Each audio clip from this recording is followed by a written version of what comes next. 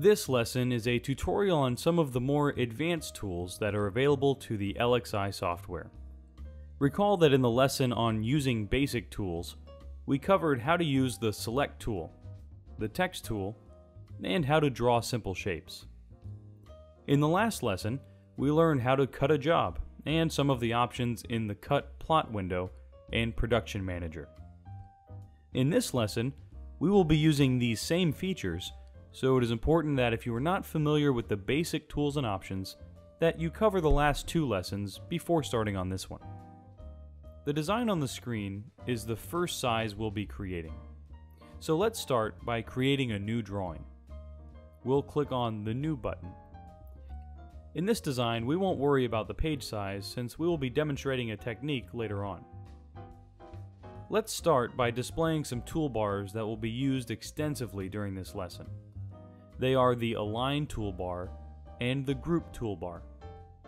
So we can right-click next to the toolbar space above, click on Align, right-click again, and then on Group. The first object we will create is the circle. We will do this by making a compound object.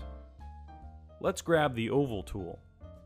Hold the Shift key down so that we can draw a perfect circle, and draw a circle by a click, hold, and drag action.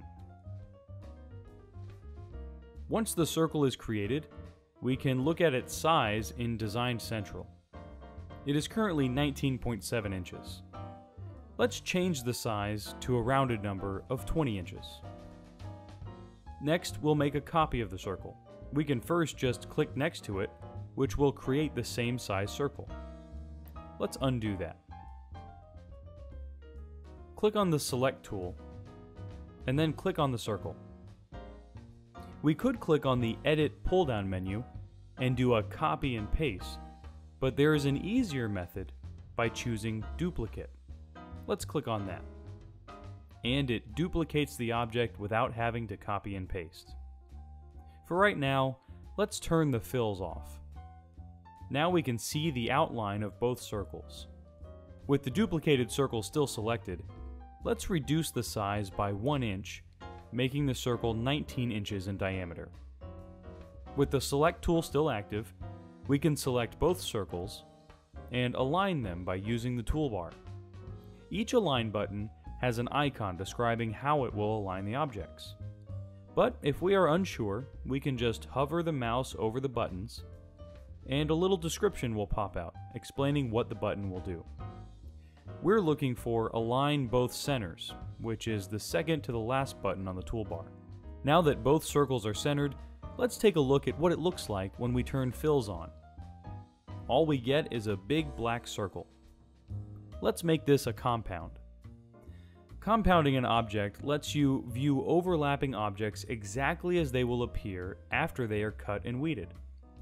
In this case, it will use the inner circle as a whole without color and show both circles as one object.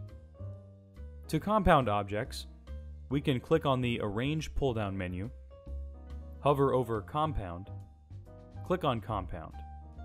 But since we have a compound button on the Group toolbar, we can just click on that. Now we have one object where the center circle acts as a whole. To show this, we have this blue rectangle that we can drag over. As you notice, once the rectangle is under the circles, we can see it within the center circle, which is acting as a whole. Let's delete the rectangle and zoom to our page.